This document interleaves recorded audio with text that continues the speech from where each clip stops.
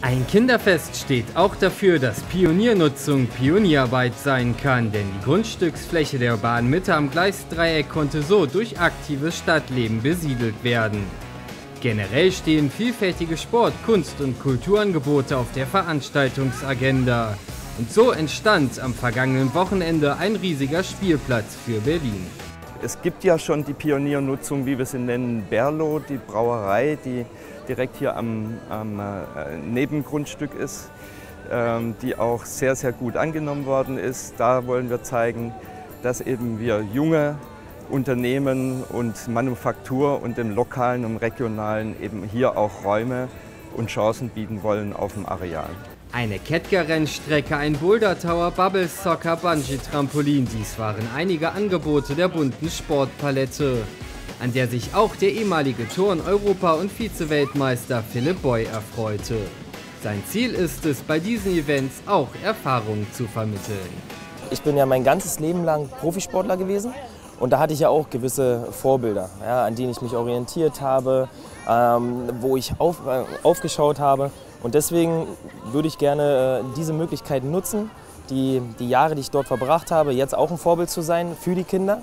Und ich denke, dass das gerade jetzt in meiner Wahlheimat in Berlin eine gute Möglichkeit ist, wieder dort etwas zurückzugeben. Der Charakter des Areals am Gleisdreieck wird sich zukünftig verändern. Die Maxime für das Stadtquartier ist es, dass auch der Sport eine wichtige Rolle inmitten der geplanten Lebens- und Arbeitswelten einnehmen kann, um so einen lebendigen Mikrokosmos im Herzen der Hauptstadt zu schaffen. Wenn man sich Gedanken zu macht zu einer Entwicklung wie hier, steht der Mensch im Mittelpunkt in erster Linie und hat der Mensch in jeder Lebensphase und in jedem Alter.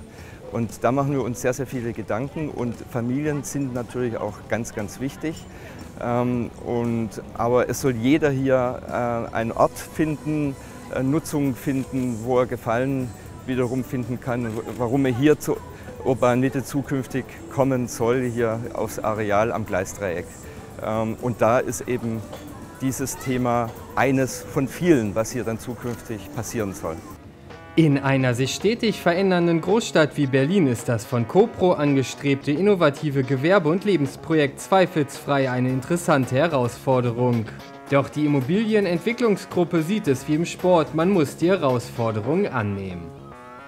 Es gab ja gestern ein süßes Mädchen, was einen Preis gewonnen hatte, und zwar, dass ich eine Stunde mit ihr exklusiv halt hier über die ganzen Herausforderungen und Stationen und Parcours halt gehen durfte. Sie war am Anfang wirklich total schüchtern, hat sich wenig getraut, aber man merkt, wenn man sie ein bisschen darin unterstützt, ermutigt, ja, dann ist sie zwar trotzdem immer noch mal ein bisschen vorsichtiger, aber haben sie es einmal gemacht, dann läuft es, dann wollen sie gar nicht mehr aufhören und auch man kriegt sie gar nicht mehr weg von den Stationen. Und ich glaube, diese Angst muss man vielen einfach nur nehmen, weil Sport ist jetzt kein Hexenwerk. Man muss irgendwann mal anfangen damit und ja, das dann auch verfolgen.